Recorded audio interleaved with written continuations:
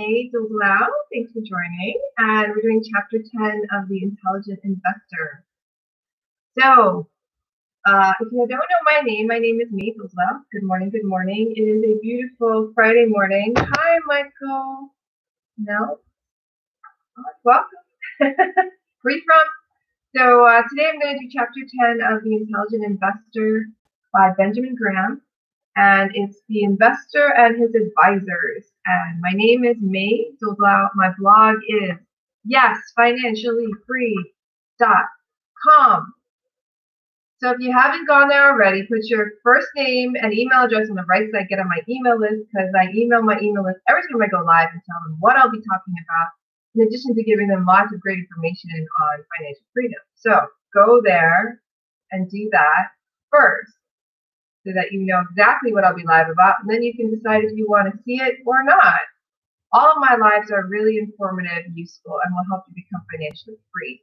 I do them because they help me become financially free at the same time.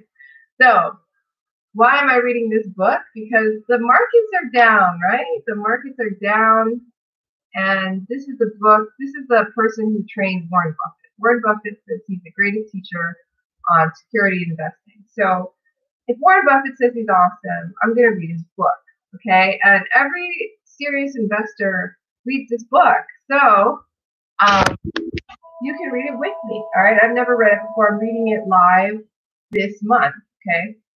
So we're going to get this book done, and you can come along for the ride. Why do this now? Well, everyone says the stock market has gone up, but they said that it came to a big decline and it's a good time to invest in the market. There might be another housing crisis. All kinds of things might happen. It takes 2 to 3 years to recover from everything that's going on right now. So it's a good time to learn how to invest in the stock market. And the best person that knows how to do that is this guy. Now, if you think you can do it all on your own, go for it. But you just warning you, unless you're just doing, index fund, dollar cost averaging, you might get screwed over because most people who just go invest without thinking lose money. I'm one of them.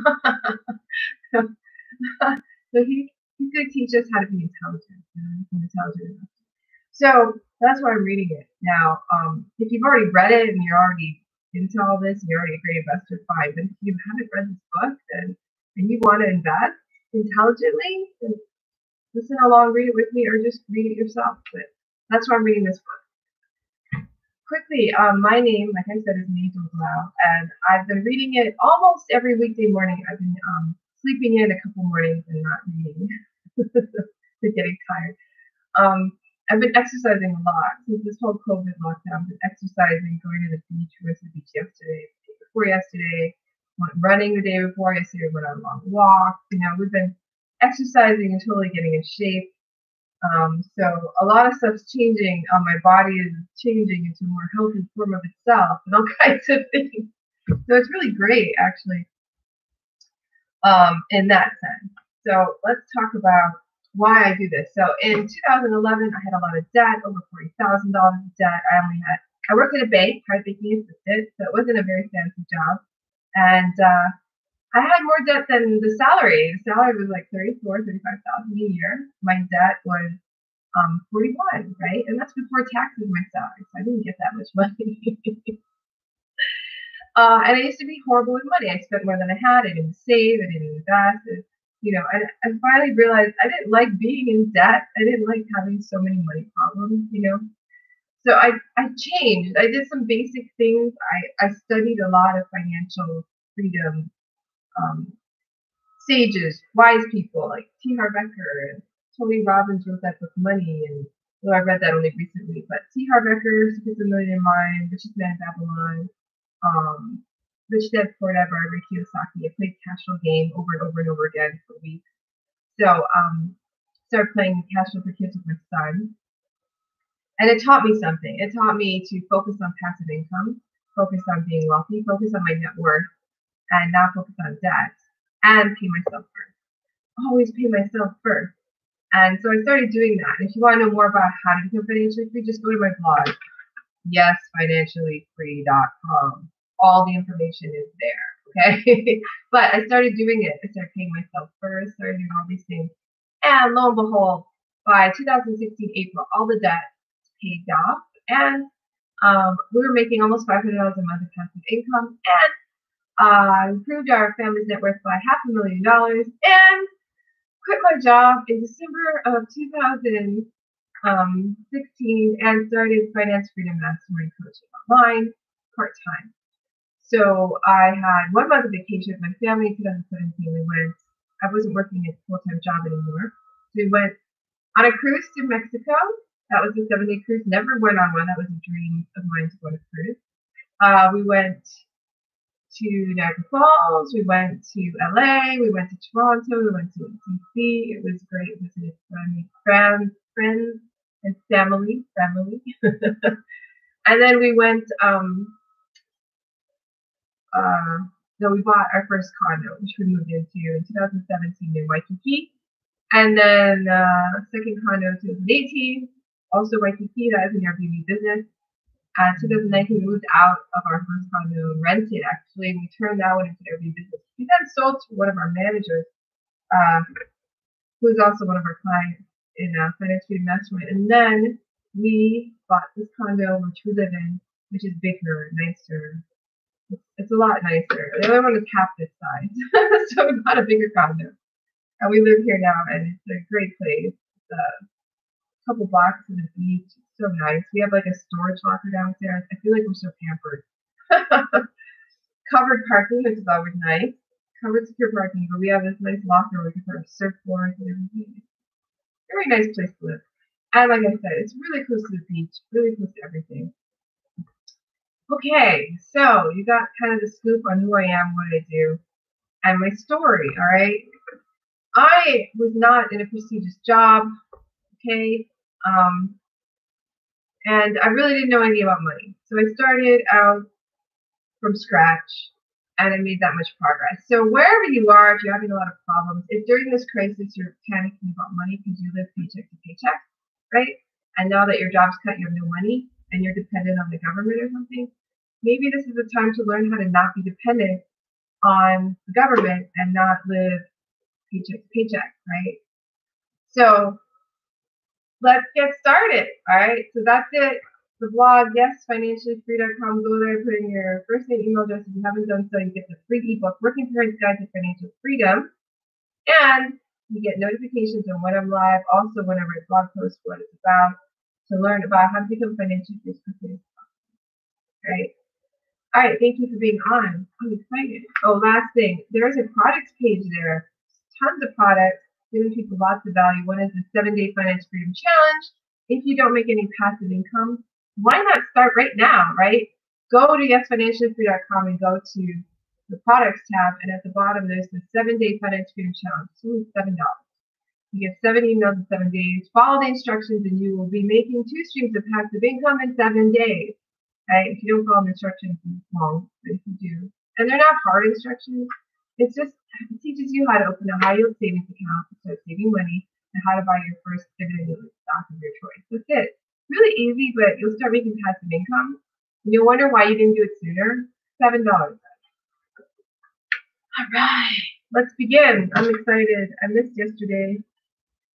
I did need the sleep though. Okay, let's do this. Today we're doing the investor and his advisors.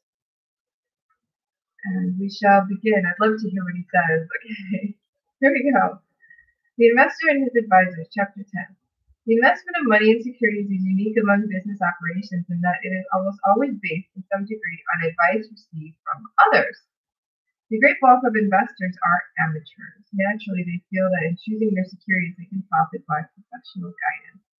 Yet there are peculiarities inherent in the very concept of investment advice.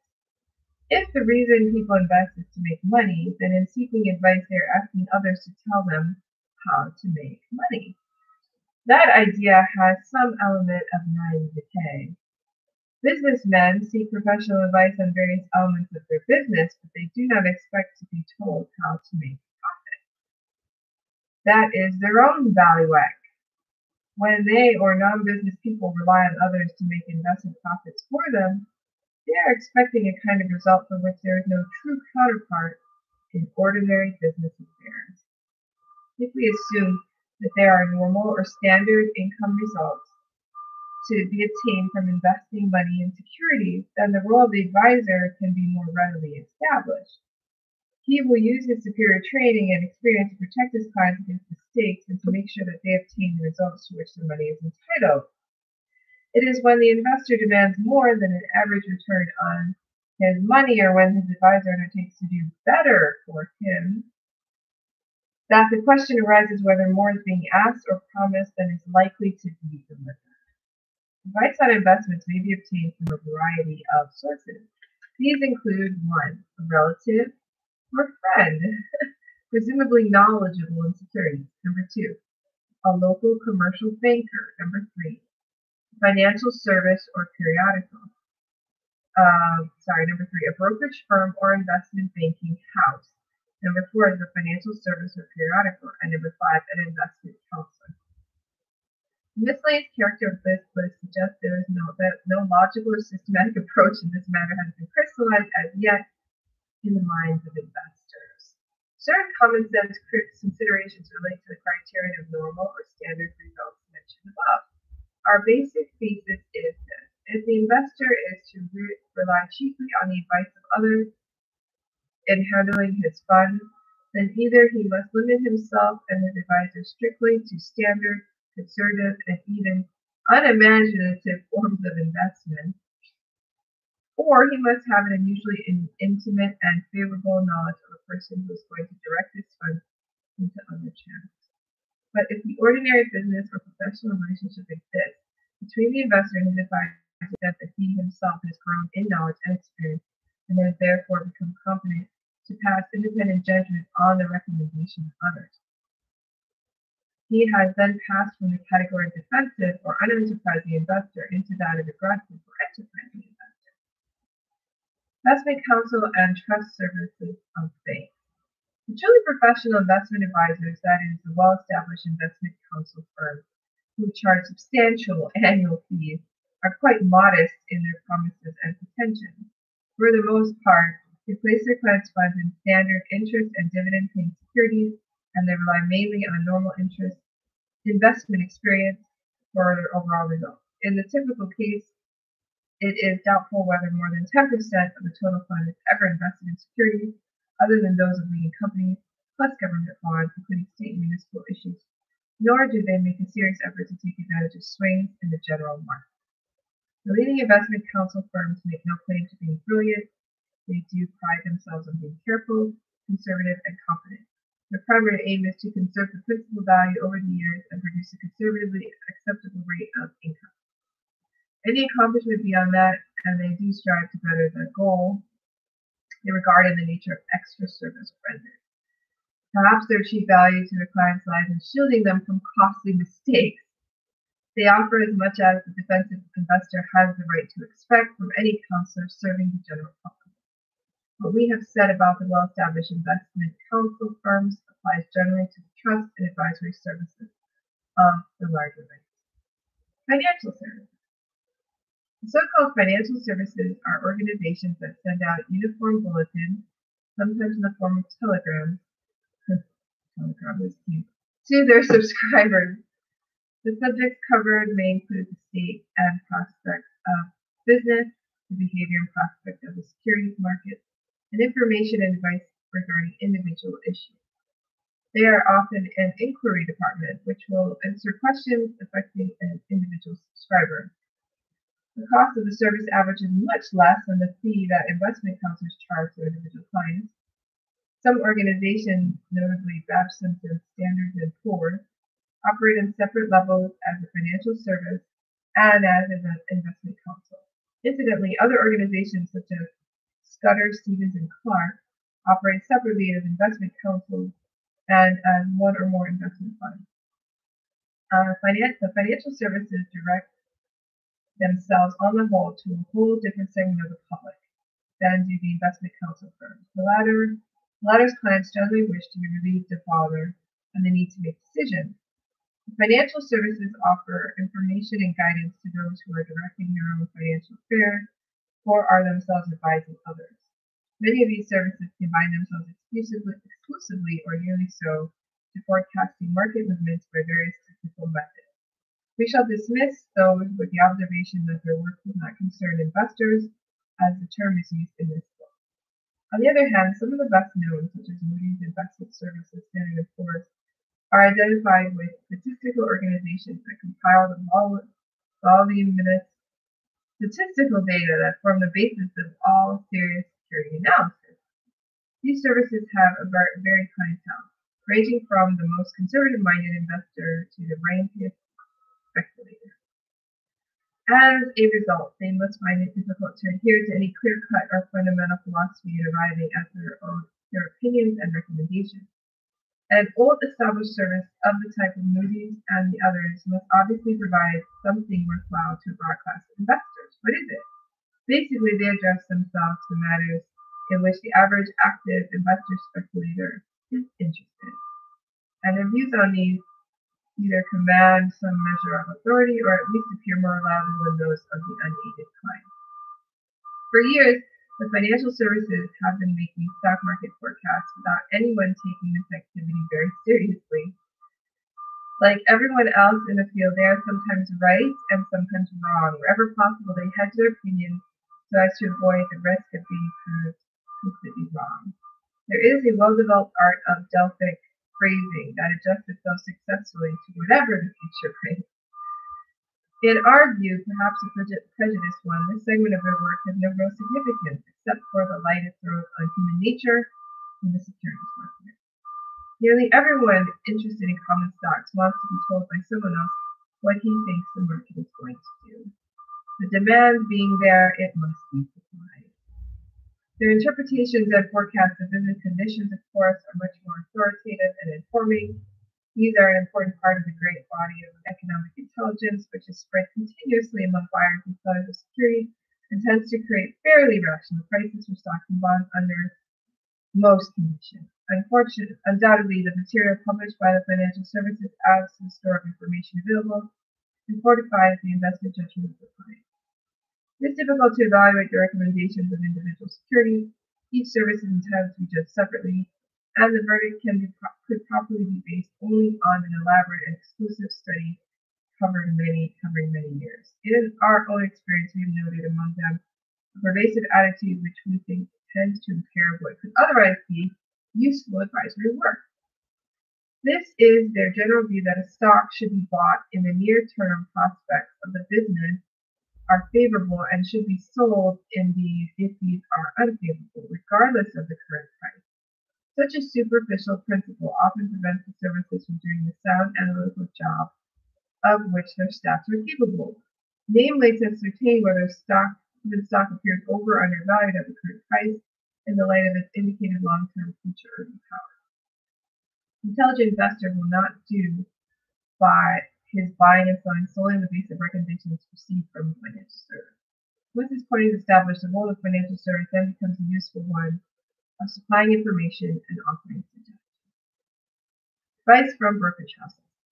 Probably the largest volume of information and advice to the security-owning public comes from stockbrokers. These are members of the New York Stock Exchange and of other exchanges who execute buying and selling orders for a standard commission. Practically all the houses that deal with the public maintain a statistical or analytical department which answers inquiries and makes recommendations.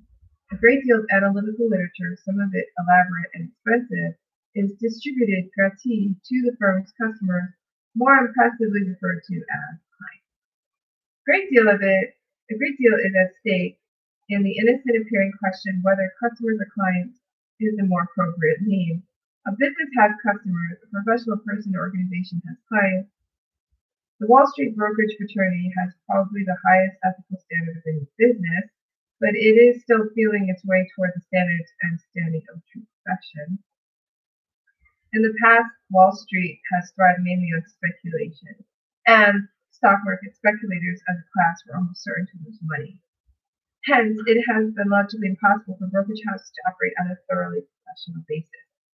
To do that would have required them to direct their efforts toward reducing rather than increasing their business. The farthest that certain brokerage houses have gone in that direction and could have been expected to go is to refrain from inducing or encouraging anyone to speculate.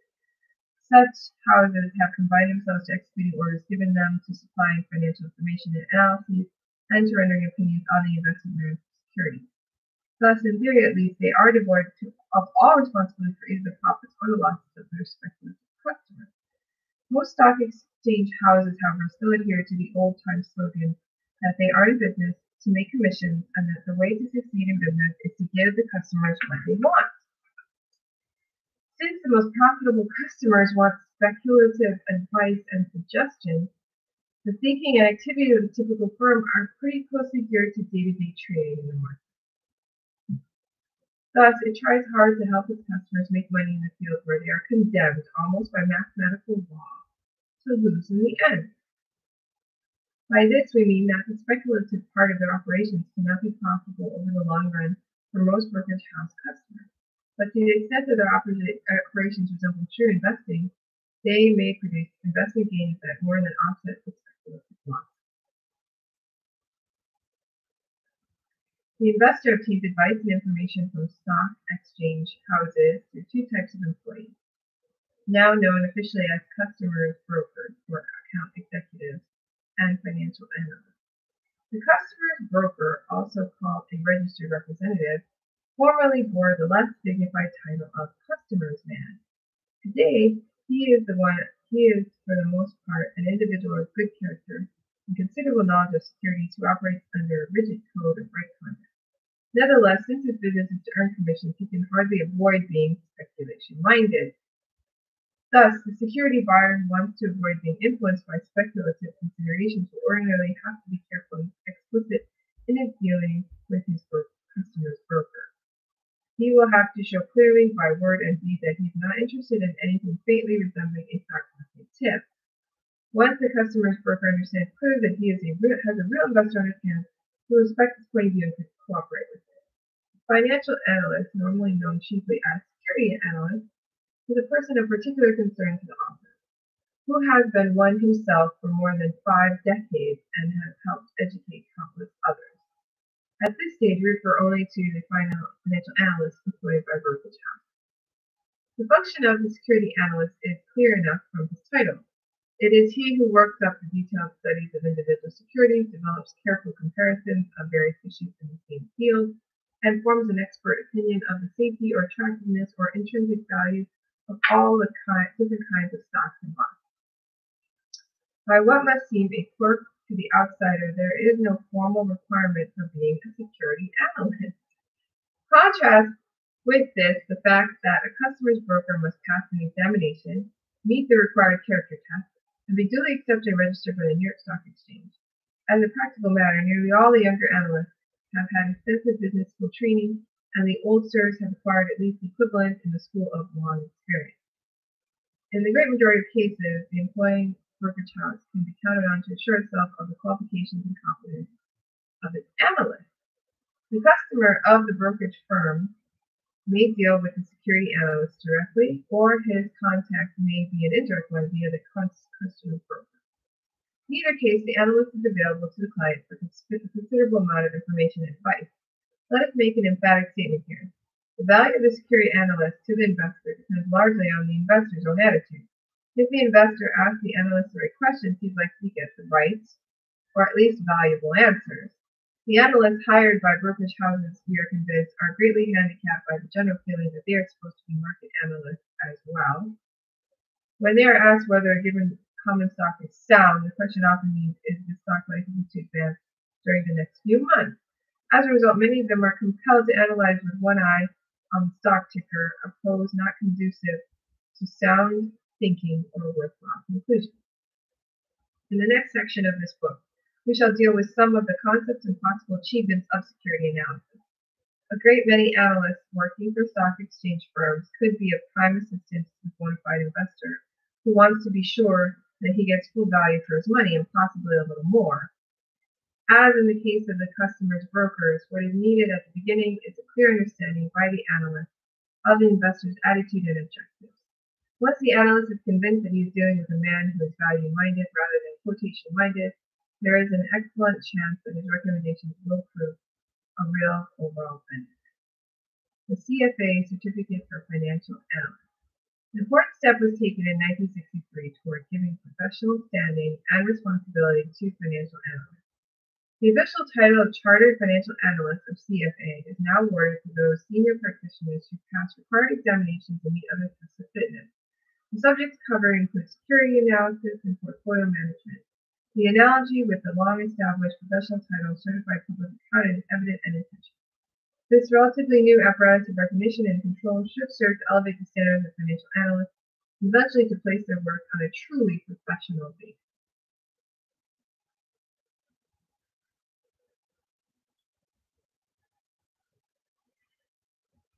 Okay, dealings with brokerage houses. One of the most disquieting developments of the period in which we write this revision has been the financial embarrassment, in plain words, bankruptcy or near bankruptcy, of quite a few New York Stock Exchange firms, including at least two of considerable size. This is the first time in half a century or more that such a thing has happened, and it is startling for more than one reason. For many decades, the New York Stock Exchange has been moving in the direction of closer and stricter controls over the operations and financial condition of its members, including minimum capital requirements, surprise audits, and the like. Besides this, we have had 37 years of control over the exchanges and their members by the Securities and Exchange Commission. Finally, the stock brokerage industry itself is operated under favorable conditions, namely a huge increase in volume, fixed minimum commission rates, largely eliminating competitive fees, and a limited number of member firms. The first financial troubles of the brokerage houses in 1969 were attributed to the increase in volume itself. It was claimed, overtaxed their facilities, increased their overhead, and produced many troubles in making financial settlements. It should be pointed out this was probably the first time in history that important enterprises have gone broke because they had more business than they could handle. In 1970, as brokerage failures increased, they were blamed chiefly on the falling off of the volume. A strange complaint when one reflects that the turnover of the New York Stock Exchange in 1970 totaled 2,937 million shares, the largest volume in history, and well over twice as large as in any year before 1965. During the 15 years of the bull market ending in 1964, the annual volume has averaged only 712 million shares, 1/4 of the 1970 figure. But the brokerage business has enjoyed the greatest prosperity in its history. As it appears, member firms as a whole had allowed their overhead and other expenses to increase at a rate that could not sustain even a mild reduction in volume during part of the year, this does not speak well for either their business acumen or their financial conservatism. The third explanation of the financial trouble finally emerged out of the mist of concealment, and we suspect that it is the most plausible and significant of the three. It seems that a good part of the capital of certain brokerage houses was held in the form of common stock owned by the individual partners, and some of these seem to have been highly speculative and carried at inflated value. When the market declined in 1969, the quotations on such securities fell drastically, and a substantial part of the capital of the firms vanished with them. In effect, the partners were speculating with the capital that was supposed to protect the customers against the ordinary financial hazards of the brokerage business in order to make a double profit thereon. This was inexcusable. We were afraid to say more. Number 2 footnote. The New York Stock Exchange has imposed some drastic rules of valuation known as haircuts, designed to minimize the danger, but apparently they did not help sufficiently. The investor should use his intelligence not only in formulating his financial policy, but also in the associated details. These include the choice of a reputable broker to execute his orders. Up to now, it was sufficient to counsel our readers to deal only with a member of the New York Stock Exchange, unless he had compelling reasons to use a non-member firm. Reluctantly, we must add some further advice in this area. We think that people who do not carry margin accounts, and in our vocabulary that means all non-professional investors, should have the delivery and receipt of their securities handled by their bank. When giving a buying order to your broker, you can instruct them to deliver the securities bought to your bank against payment thereof by the bank. Conversely, when selling, you can instruct your bank to deliver securities to the broker against payment of the proceeds. These services will cost a little extra, but they should be well worth the expense in terms of safety and peace of mind. This advice may be disregarded as no longer called for after the investor is sure that the problem with stock exchanges has been disposed of, but not before.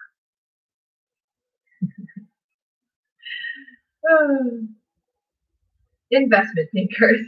The term investment banker is applied to a firm that engages to an important extent in originating, underwriting, and selling new issues of stocks and bonds. To underwrite means to guarantee to the issuing corporation or other issuer that the security will be fully sold. A number of brokerage houses carry on a certain amount of underwriting activity. Generally, this is confined to participating in underwriting groups formed by leading investment bankers. There is an additional tendency for brokerage firms to originate and sponsor minor modern new issue financing, particularly in the form of smaller issues of common stock when a bull market is in full swing. Investment banking is perhaps the most respectable department of the Wall Street community because it is here that finance plays its constructive role of supplying new capital for the expansion of industry. In fact, much of the theoretical justification for maintaining active stock markets, notwithstanding their frequent speculative excesses, lies in the fact that organized security exchanges facilitate the sale of new issues of bonds and stocks.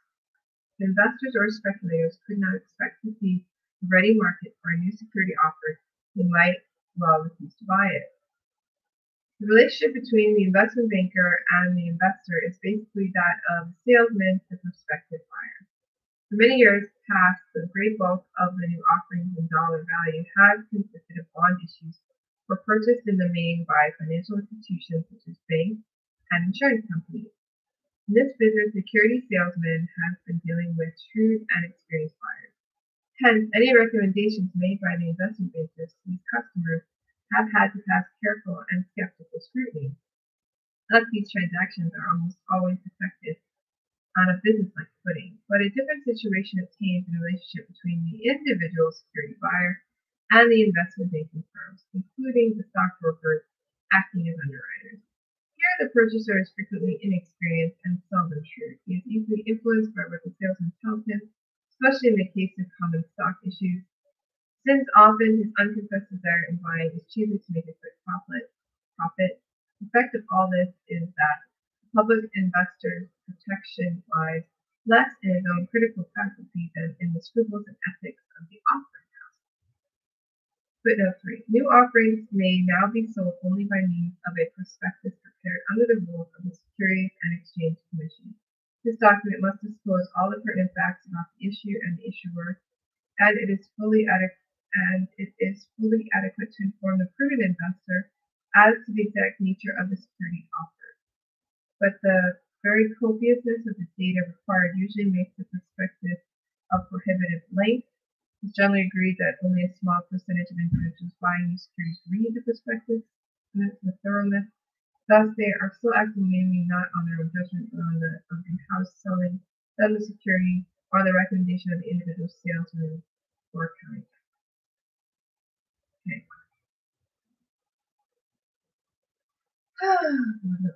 In 1959, we stated at that point, the bad results of this unsound attitude toward show themselves recurrently in the underwriting field, and with notable effects in the sale of new common stock issued during periods of active speculation. Shortly thereafter, this warning proved urgent. We needed.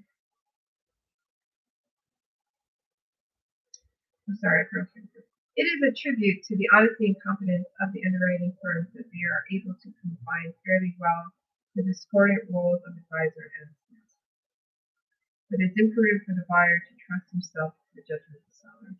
1959 was stated at this point, the bad results of this unsound attitude show themselves recurrently in the underwriting field, and with notable effects in the sale of new common stock issues during periods of active speculation. Shortly thereafter, this warning proved urgently needed, as already pointed out. The years 1960, 1961, and again in 1968 to 1969 were marked by an unprecedented outpouring of issues of lowest quality, sold to the public at absurdly high offering prices, and in many cases pushed much higher by heedless speculation and some semi-manipulation. A number of the more important Wall Street houses have participated to some degree in these less than creditable activities, This demonstrates that the familiar combination of greed and folly and irresponsibility have not been exorcised from the financial system.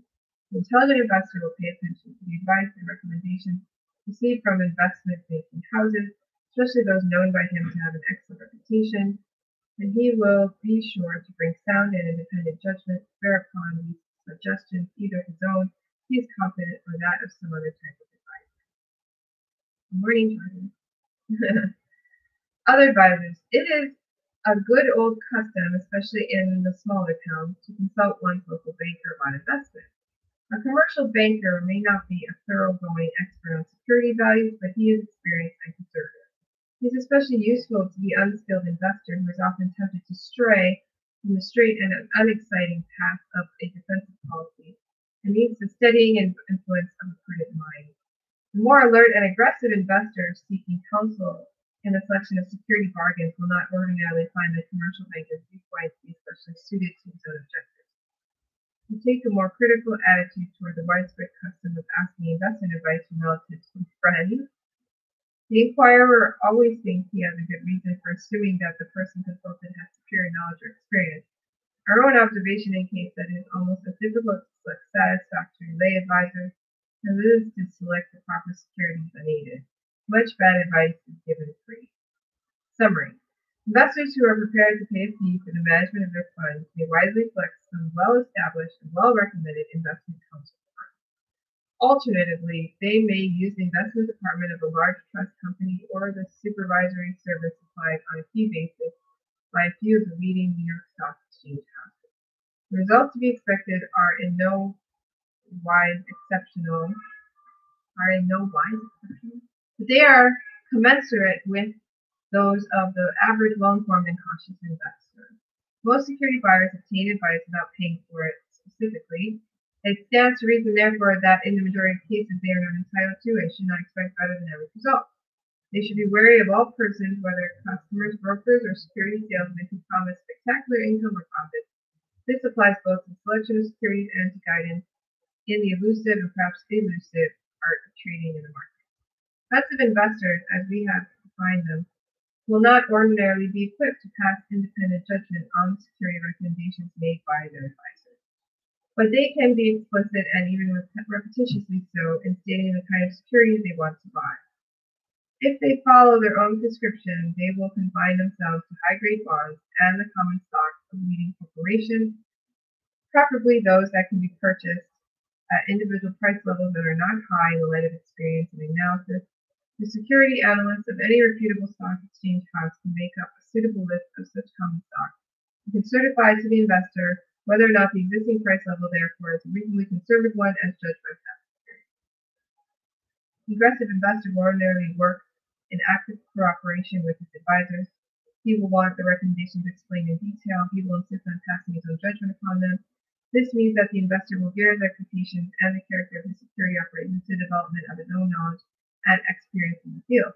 Only in the exceptional case where the integrity and confidence of the advisors have been thoroughly demonstrated should the investor decline the advice of others without understanding the prudent decision made. There have always been unprincipled stock salesmen and fly-by-the-night stockbrokers, and as a matter of course, we have advised our readers to confine their dealings, if possible, to members of the New York Stock Exchange. But we are reluctantly compelled to add the extra cautious counsel that security deliveries and payments be made through the intermediary of the investor's bank. The distressing Wall Street brokerage house picture may have cleared up completely in a few years, but in late 1971, we still suggest better safe than sorry. Here you have it. And then it just repeats itself, yeah? The housing crisis, where all those banks and failed. Oh. So it must be because young people are running the show, no experience, they become over leveraged and they destroy businesses. That is just human nature. It's regular. Okay, thanks for being on. I will do another chapter probably tomorrow because I missed the day. It's 2 days this week. Yeah, so I'll probably do at least one more chapter tomorrow. We'll see. I'll send out an email. So get on the email list, guys. If you're not on it already, yesfinanciallyfree.com. Go there. Put your name, email in there if you haven't, because then I'll update you and tell you if I'm going to do one. Okay? Love you guys. Have a great day. Good luck with investing. Aloha.